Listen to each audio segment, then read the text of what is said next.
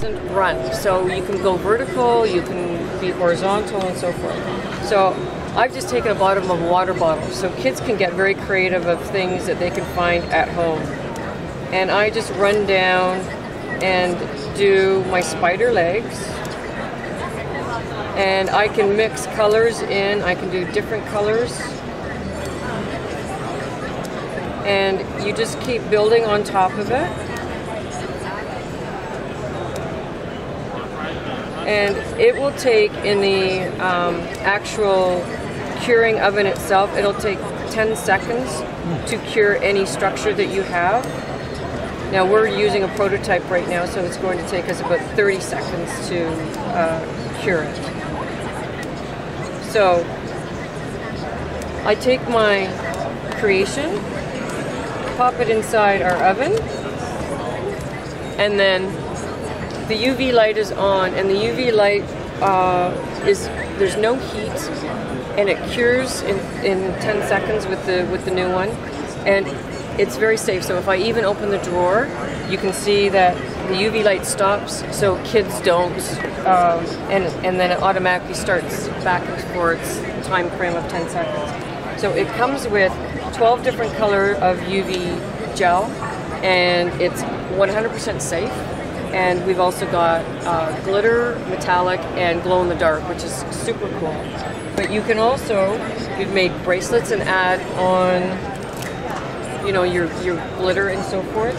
You can get some super structures that we do, which is sort of your ultimate of being built up into the Eiffel Tower. We've got castles that kids can build. I love that. And the nice thing about all of this is it's very flexible. So the kids can actually play with it. It's not just models. They can play with it. They can build environments and everything else. If, for whatever reason, a piece snaps, I just take my UV gel, put it on, put it back in my oven, and it cures, and it's all set to go again.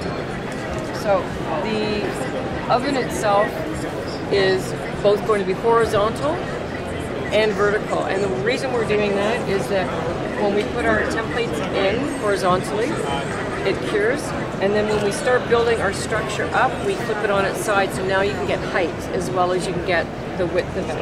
And it's, you know, really teaching kids the whole building process and the new STEAM, you know, curriculum that is out with a lot of retailers and schools and licensors of science, technology, education, art, and math. Really trying to get kids back into that. So this is not a watch me, this is a really keep me busy, and kids just continuously build with it. Good stuff. And is the app working? Because they were interested in the app. Is the app working?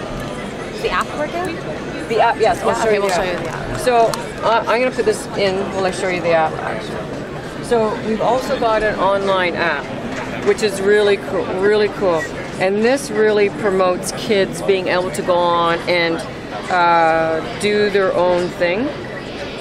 So I go on to my app, and I can draw my structure. So this is my very talented art that I'm doing right now, and I hit 3D. So now it 3Ds and I figure out which angle I want it to go at. Now I send it to the printer and I print out a paper copy of it, and then we will be giving the kids blank templates. They take their template, they put it on top of their own, you know, structure. So now they've made their own template, and we use a UV gel, and they start building, and they can build whatever they want. I mean, they can really get creative of really cool shapes, or they can build structures.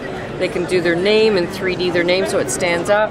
And it's just endless creativity for the kids. Very cool. Thank you.